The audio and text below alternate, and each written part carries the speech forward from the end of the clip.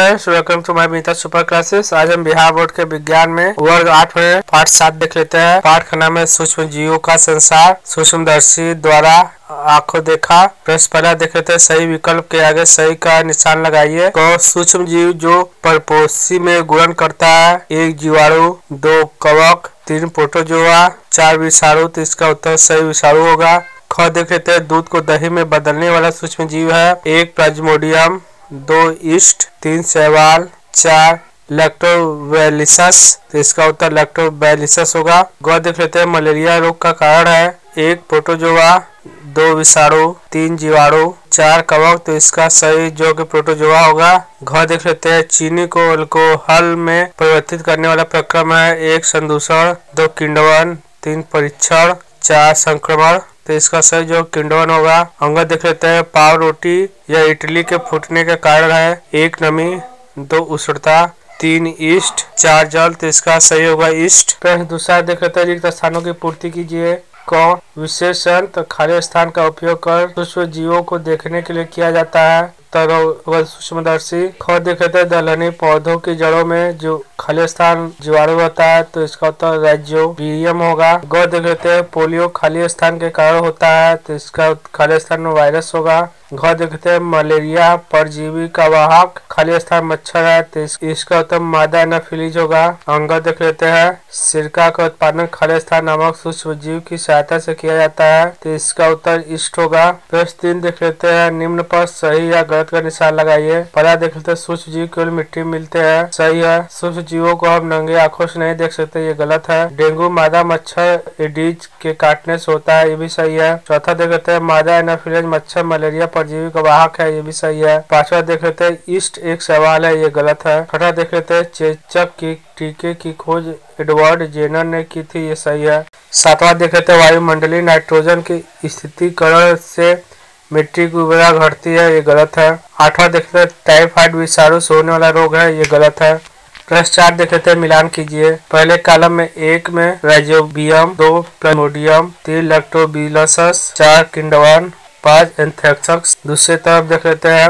1 दही का जमना, 2 जंतु रोग, 3 नाइट्रोजन स्थितिकरण, 4 मलेरिया, 5 मलेरिया। इसका उत्तर होगा 1 का 3, 2 का 4, 3 का 1, 4 का 5 और 5 का 2। प्रश्न 5वां देख लेते हैं। सूक्ष्म जीवों को देखने के लिए विशेष यंत्र सूक्ष्मदर्शी की जरूरत क्यों होती है। उत्तर देख लेते हैं। सूक्ष्म जीव अत्यंत सूक्ष्म होते हैं जिन्हें हम अपने नग्न आंखों से नहीं देख सकते हैं, इसलिए इन्हें देखने के लिए सूक्ष्मदर्शी की आवश्यकता पड़ती है। प्रश्न 6 देखते हैं। सूक्ष्म जीव हमारे मित्र कैसे। उत्तर देखते हैं। सूक्ष्म जीव घरेलू, औद्योगिक, औषधि, पर्यावरणीय दृष्टि से लाभदायक है। यदि कोई जंतु मरते हैं तो सूक्ष्म जीव उसका विघटन करके पर्यावरण को शुद्ध करने में मदद करते हैं। प्रश्न 7वां देख लेते हैं। ईस्ट और चीनी के साथ मैदे को गूंथ कर कुछ देर छोड़ देने के बाद मैदे का आयतन क्यों बढ़ जाता है। उत्तर देख लेते हैं। ईस्ट और चीनी के साथ मैदे को गूंथ कर छोड़ देने के बाद मैदे का आयतन बढ़ जाता है क्योंकि ईस्ट अनुकूल परिस्थिति पाकर वृद्धि करने लगते हैं और कार्बन डाइऑक्साइड का उत्सर्जन करते हैं, जिससे मैदे के आयतन में वृद्धि होने लगता है। प्रश्न 60वां देख लेते हैं। सूक्ष्म जीवों द्वारा होने वाली हानियों का विवरण दीजिए। उत्तर देख लेते हैं। सूक्ष्म जीव के द्वारा ही हमारे भोज्य पदार्थ खराब हो जाते हैं। सूक्ष्म जीव मनुष्य,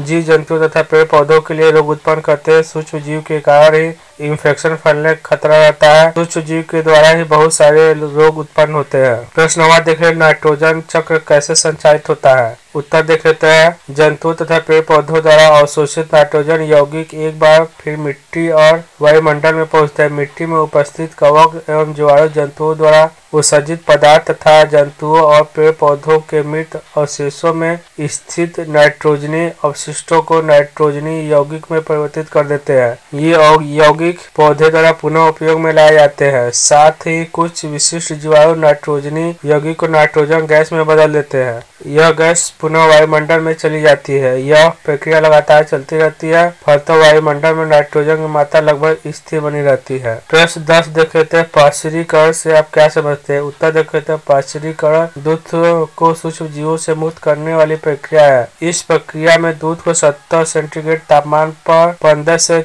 30 सेकंड के लिए गर्म किया जाता है। फिर गर्म दूध को शीघ्रता से ठंडा कर भंडारित कर लिया जाता है। ऐसा करने से दूध में उपस्थित सूक्ष्म जीव नष्ट हो जाते हैं। इस प्रक्रिया को पाश्चीकरण कहते हैं। प्यारे बच्चों, वीडियो पसंद आए तो लाइक करें, चैनल को सब्सक्राइब करें और अपने दोस्तों के साथ शेयर करना ना भूलें। धन्यवाद।